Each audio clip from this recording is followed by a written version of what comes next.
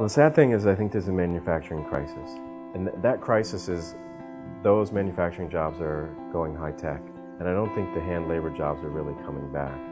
People are losing jobs. And there's not really a lot of things being done to improve that. I don't think people know how to improve that.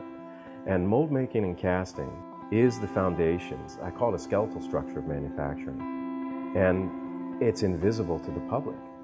I think that there's a lot of frustrated people out there who have ideas and can't make them. I want to bring manufacturing understanding to the masses in an affordable, low-tech way. And I want to create a multimedia platform that presents manufacturing solutions. People don't even know what can be made, and this will solve that. It's just going to start a chain reaction of creativity that I think we've never seen before. We already possess our technical solutions.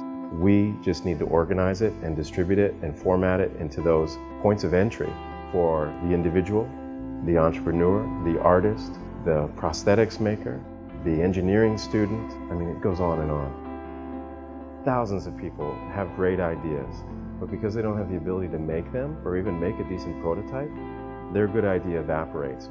We want to create doorways for them, and that takes resources.